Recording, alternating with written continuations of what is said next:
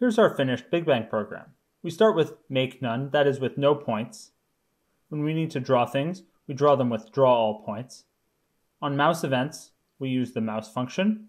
And on tick events, we use the move points up function that you've defined. Let's see what happens when we run this. Here's our Big Bang program, and when we move the mouse, points appear. And they move up as we wait. What happens when we change on mouse to only add new points when we click the mouse? Here's what that looks like. When I move the mouse, no points are added, but when I click, we get individual points and they begin moving up.